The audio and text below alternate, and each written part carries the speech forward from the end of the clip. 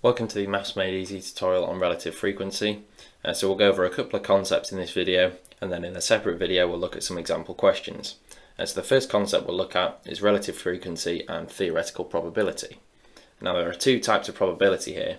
So theoretical probability is the probability that you would expect of an event happening.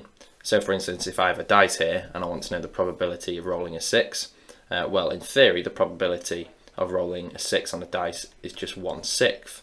So that's the theoretical probability. So what about relative frequency then? Well, relative frequency is the type of probability that we get by carrying out an experiment or conducting a survey. So let's say I rolled this dice 100 times, and of those 100 times a 6 came up 20 times. So the probability was then 20 out of 100. Or you could cancel that down if you want to 1/5. So that would be the relative frequency. And the more trials that you do of this experiment, so if I did about another 1,000 trials, you would expect the results of the relative frequency to converge towards the theoretical probability, but that might not be the case if the dice was biased. So this brings us on to the next point then, which is relative frequency in bias testing.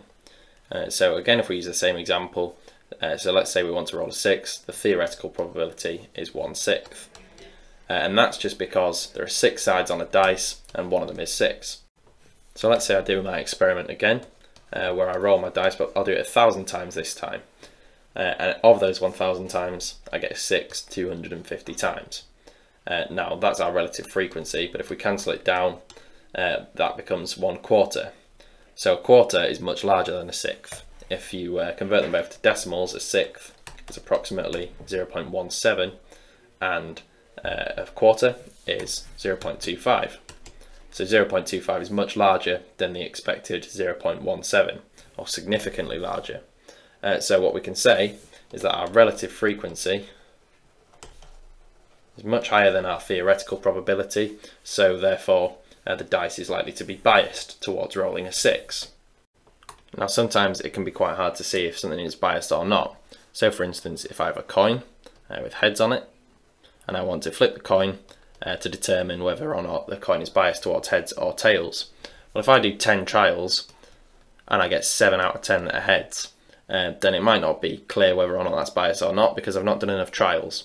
So it could just be coincidence that I've got 7 out of 10 which are heads.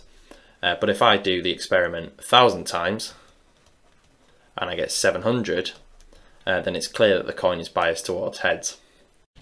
If you want to get some practice with relative frequency questions, then why not have a go with our online exam? It's available through our revision platform, and if you take the test, you'll find loads of different questions to have a go at, a variety of different question types, and you get instant feedback on all of it. So if you want to keep track of your progress and find out where you need to improve, this is a really good way of doing so. So if you're interested and you want to take the exam, then you can click the link below and it will take you straight over there.